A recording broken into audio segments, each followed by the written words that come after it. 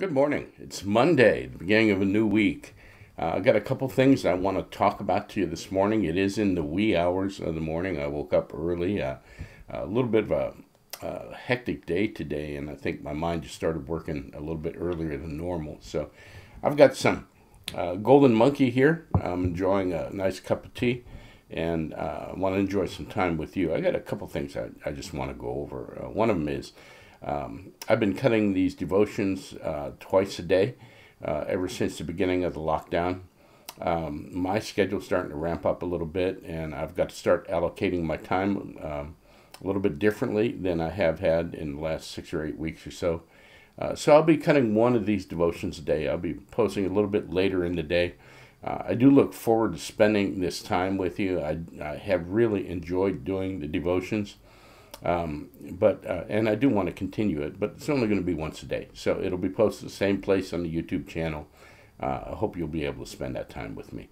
The other thing I want to talk to you about is this. There was a protest in Warrenton yesterday. You've been watching the news. You know the nation's on fire again. As a matter of fact, I read last evening that protests have spread over to Europe, London, Berlin. It seems like the world may be going crazy, in the middle of the world going crazy. And we had a protest in Warrenton last night. There was some concern from the police department. I got a phone call from them because we're right in the middle of town. And they said that they had heard rumors that were people coming from out of town that were going to try and disrupt things. So there's a genuine level of concern about safety of the town, the safety of the police force. And I got to tell you, we got a great police force. We have a great police chief. The faith community has a really good relationship with him. It was just, to me, it was a blessing, and it was just awesome that they called. And they didn't just call to tell us about a possible threat, but they asked for the prayers of the churches in the town. And I don't know there are many police forces in the town, in the nation, that would make that move. So we're blessed. I watched the protest on Facebook. It was peaceful. There was somebody trying to cause trouble, but the crowd kind of shouted the guy down, and he walked away. And so I think the most impressive thing I saw, other than the fact that it was peacefully conducted, and people were well-mannered, but they wanted their voices heard. And they had that opportunity to do that. And right there at 4 o'clock, the girl that organized the protest mounted the courthouse steps and made a short speech. It was beautiful. And then invited everybody to walk down to Carousel and have some ice cream. I was just so proud of living in Warrenton at that particular moment. And I think we were probably the only protest in the nation that ended up at the ice cream parlor. What a beautiful answer to prayer. What a beautiful harmony with the churches. And what great kids we have. All of these things make me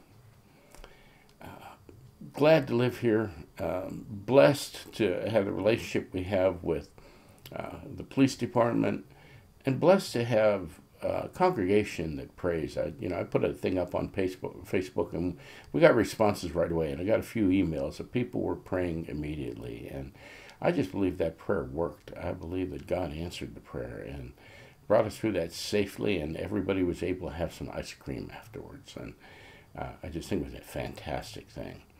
But it made me start thinking about safe places.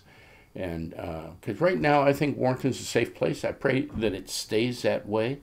But how many cities can be said to be safe? In the Bible, there were cities that were legislated to be safe. They were called cities of refuge. And we see them there. They're mandated in the book of Numbers. So I want to spend a little bit of time with you talking about that.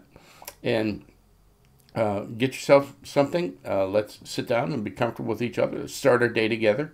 And when you're situated, turn to the book of Numbers, Numbers chapter 35, 35 Numbers. And looking here in verse 9, we'll just read the first chapter here, the first verses here under the pericope, cities of refuge. That's what those little subtitles are. They're called pericopes. So starting with verse 9, and the Lord spoke to Moses, saying, speak to the people of Israel and say to them, when you cross the Jordan into the land of Canaan, then you shall select cities to be cities of refuge for you, that the manslayer who kills any person without intent may flee there. The cities shall be for you a refuge from the avenger, that the manslayer may not die until he stands before the congregation for judgment. And the cities that you give shall be your 6 cities of refuge. You shall give 3 cities beyond the Jordan, and 3 cities in the land of Canaan to be cities of refuge. These 6 cities shall be for refuge for the people of Israel, and for the stranger, and for the sojourner among them, that anyone who kills any person without intent may flee there. So, there were 6 cities. There was never more than 30 miles in between the cities, and the idea was that God wanted the cities situated in such a way that a man could get there in a walk of less than a day. So wherever you lived in Israel, there was a refuge, city of refuge was no more than 30 miles away. So I've got a map that shows where these cities were when Joshua occupied the promised land.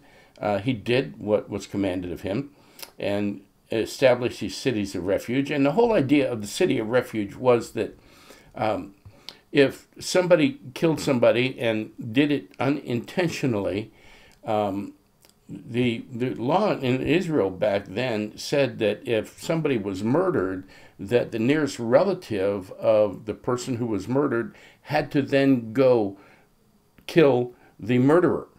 And so the idea of the city of refuge was that if the killing was unintentional, that you could run to this city, and you would seek refuge in the city, and the elders of the city would then listen to your case, and you were safe while you were in there.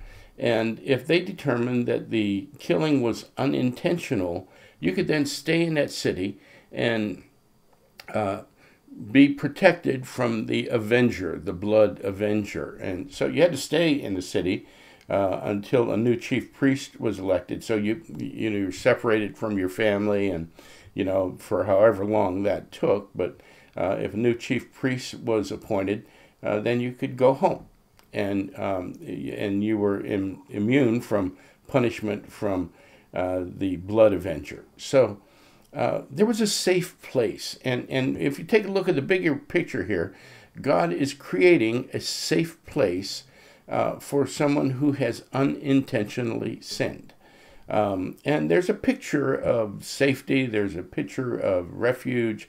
There's a picture of, I did something bad, but I didn't really want to do it. That was not my heart. So there was a place you could go and find peace, protection, provision. And so it's a shadow of a reflection of the safety that we have in Christ. Now, the city of refuge is an imperfect shadow of that safety we have in Christ. But we've all sinned. We all need to be protected. We all need to be saved. And God has provided a refuge in His Son, Jesus Christ. And what we have to do is believe in Him, confess our sins, and run to Him. And He will give us shelter. He will give us protection. He will give us the safety that we require. And the protection and shelter that He gives is eternal. It's eternal. So we see this all the way back in Numbers. We see this in Joshua. And ultimately we see it in Jesus Christ. So God has given us a safe city to live in here in Warrenton. We pray that it stays that way, but we know that safety can be fragile. The safety we have in Christ is eternal, and there's no fragility to it. There's nothing that can knock the walls down. There's nothing that can incite God to be angry against us. He loves us, and he's given us Son as a refuge. So I pray that blesses you. I pray that you walk through the day aware of the presence and the power of the Holy Spirit and the safety and the refuge that we have in Jesus Christ. God bless you. I miss you. I love you. I'll talk to you this evening.